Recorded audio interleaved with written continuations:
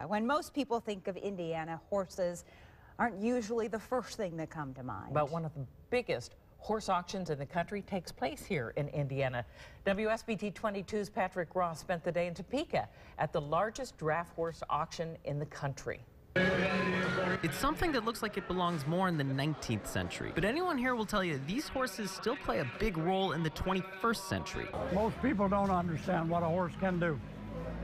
They're really amazing what they can do. The size of them, the work they do, the amount of work they can do, it's just really neat. Draft horses are made to, they're used on the farm, from cutting hay to picking corn, and they use them every day. These horses are workhorses. The smallest of them weighs at least 1,200 pounds. And you better believe there's always a market for a good workhorse. And people come from even different countries to come and buy horses here because we have true workhorses that come to Topeka. We are one of the largest draft horse sale in the nation right now. And having the largest draft horse sale in the country means there's a lot of business here.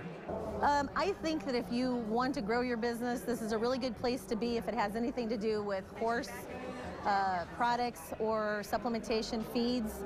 But even if you're not looking to necessarily buy a horse, there's a lot to do here. It's a great opportunity to come and just look at a horse up close and in person.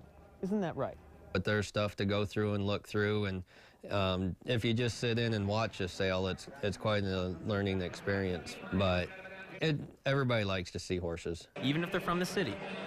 In Topeka, Patrick Roth, WSBT 22 News. Not all the horses at the auction are workhorses. Some are show horses that compete all around the world. The auction continues all week.